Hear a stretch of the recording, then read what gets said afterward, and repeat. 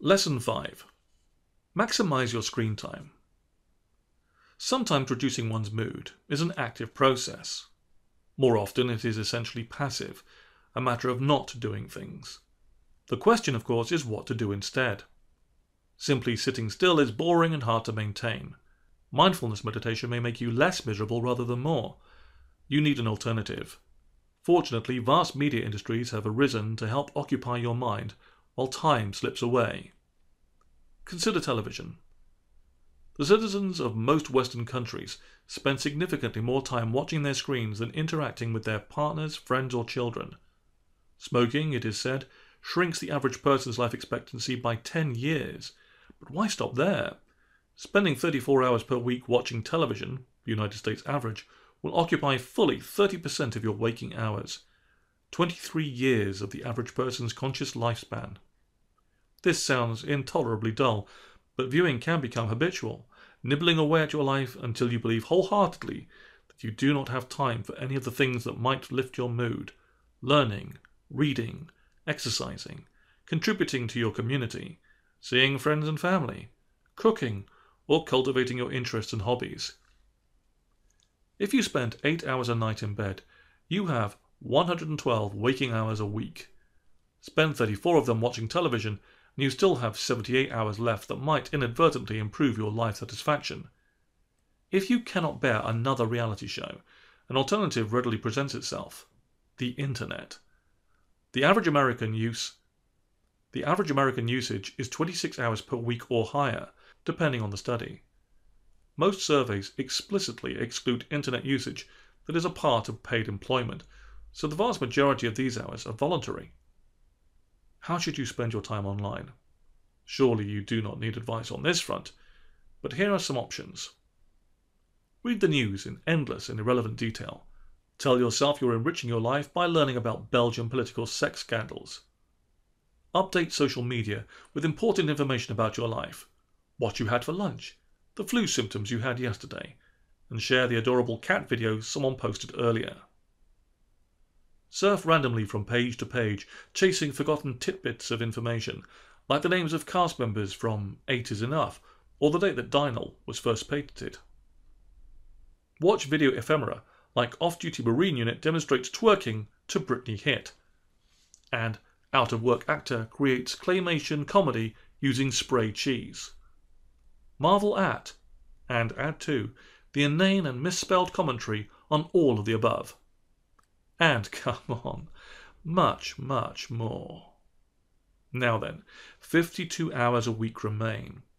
How about computer gaming? Now a bigger moneymaker than the film industry, gaming occupies an average of 13 hours a week for Americans 12 to 24 years of age.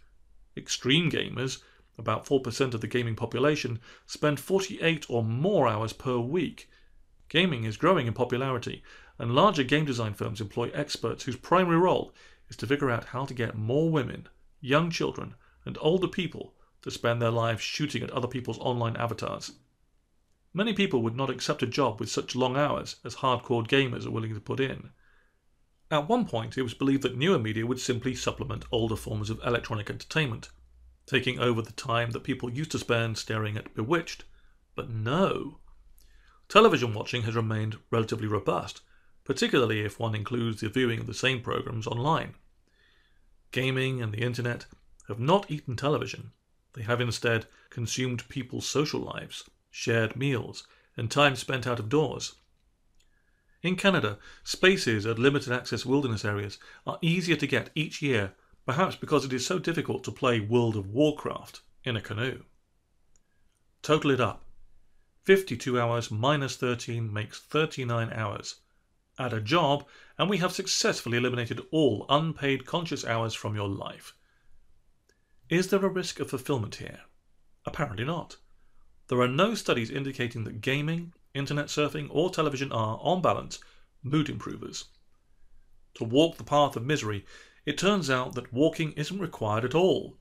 One must merely sit, spellbound, before a flickering screen that feels so important, so encompassing, that you simply do not have space in your life for anything else. Take some time to calculate your weekly leisure screen time ratio. It's easy to do. Simply add up your screen time, television plus non-work internet plus gaming, all divided by your hours of unpaid consciousness, 168 hours in a week, minus the hours you spend in bed or at work.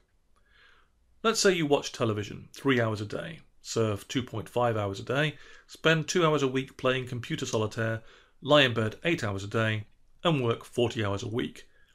This amounts to 3 times 7 plus 2.5 times 7 plus 2, 168 minus 8 times 7 plus 40 equals 40.5 hours of screen time, divided by 72 non-work waking hours, which equals 0.0563 or 56.3% of leisure time spent on screens.